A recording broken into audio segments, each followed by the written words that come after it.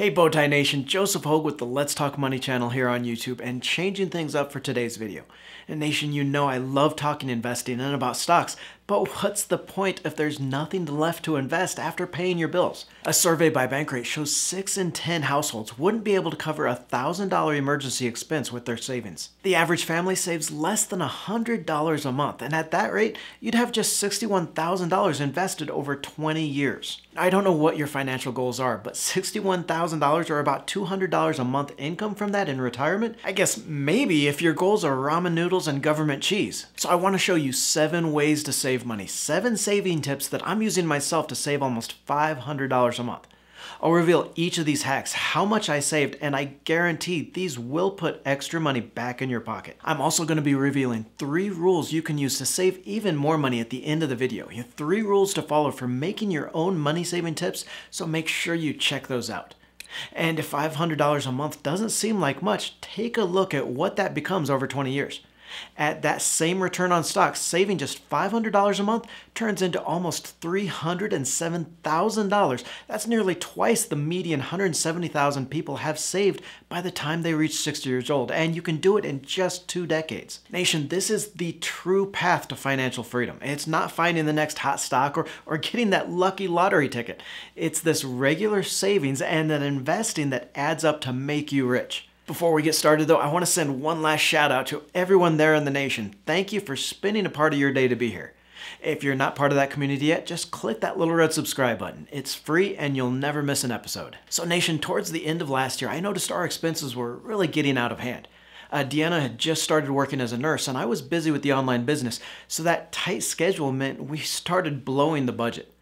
Even though we were making more money, we still weren't able to reach those saving goals that we had, and we really had to make a mindset change from can we afford this to should we afford this? And that's where I think a lot of these money saving tips are going to come from for you. Finding those little saving hacks here and there that maybe while you can afford them, cutting them out of your budget is really going to open up and add more money in your pocket. First here is to set up automatic withdrawals and a savings plan. This is actually going to be 2 ways to save money all in one, because we're going to talk about how those automatic withdrawals will help you keep your budget, and then the easiest savings tool that I use.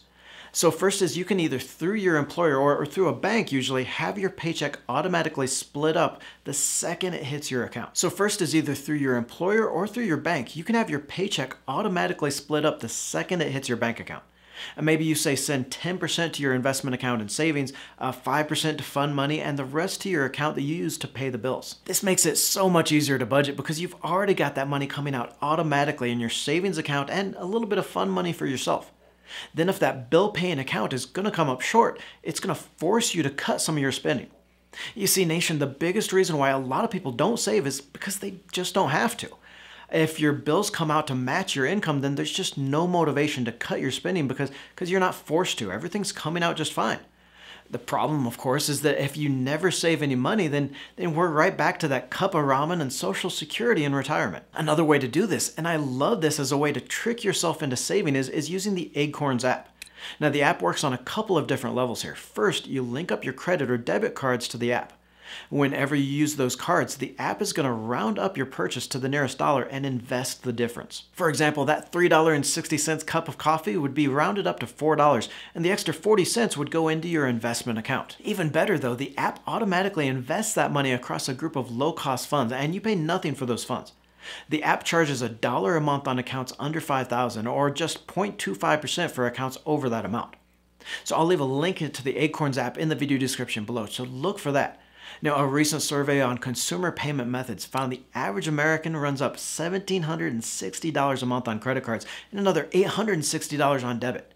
In fact, consumers preferred using credit over debit cards or any other form by 2 to 1. That means if you're like me and you're using your credit card maybe about 30 times a month and the app rounds up to transfer an average of 36 cents each time, that's $10.80 you're saving every single month, and you won't even miss it. Another money-saving tip, and this one totally snuck up on us, is the cost of streaming services. So you've got all these streaming services coming out, and it seems like a great idea, right?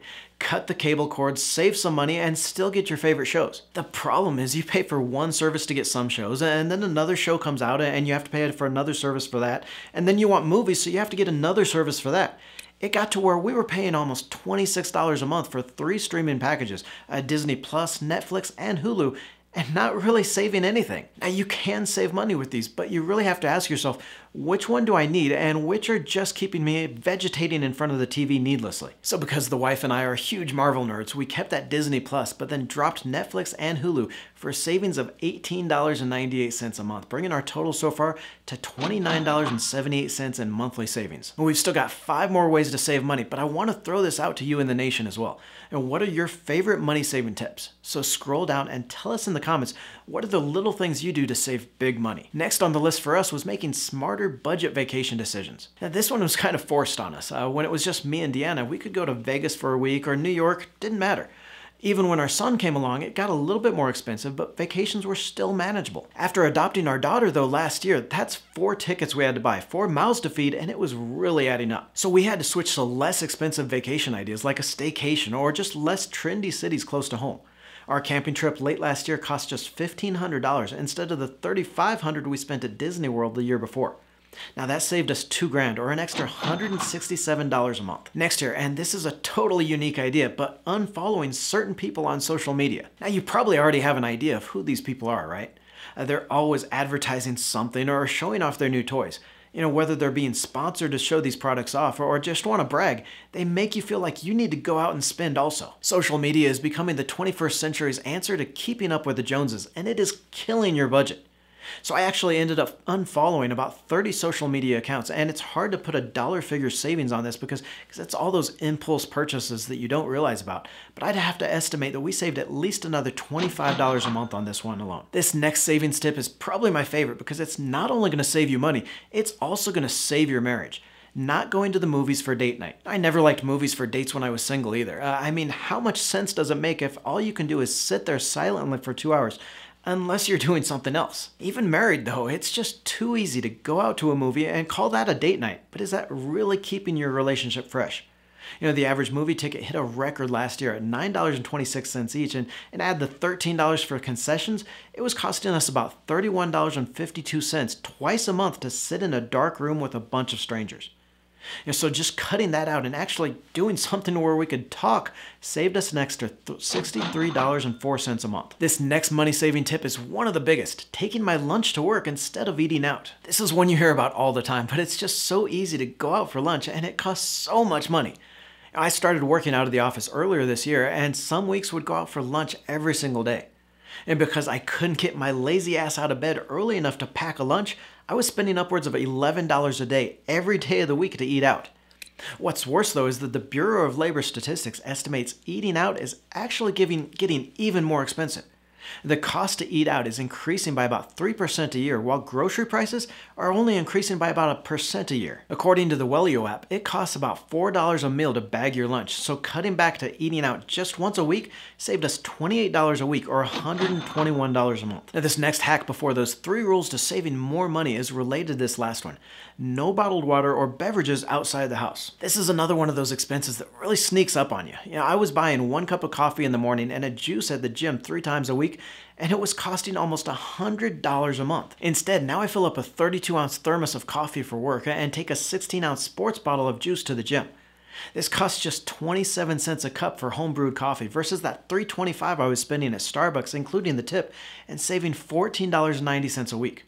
Buying a gallon of juice for $4.58 lasts me 2 weeks and saves $4.26 a week for a total of $83 a month. That's almost $500 saved, and just from those 7 money-saving tips. Now I want to reveal 3 rules you can use to save even more money and to create your own rules to save money. First is to focus on the big expenses like housing, transportation, and food.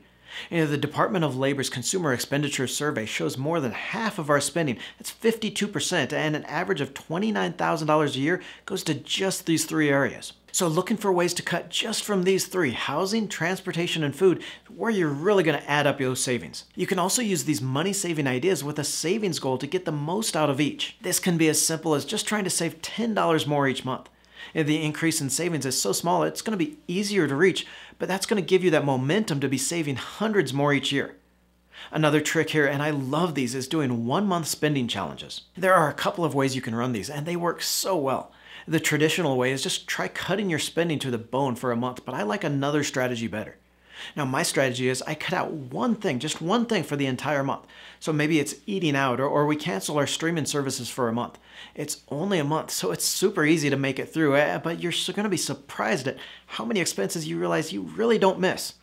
And we've had a few regular expenses that after that month of spending challenge, we never went back to spending as much as we did on them. Look for that link to the Acorn Savings app in the description below and click on the video to the right for the 10 ideas to make money from home.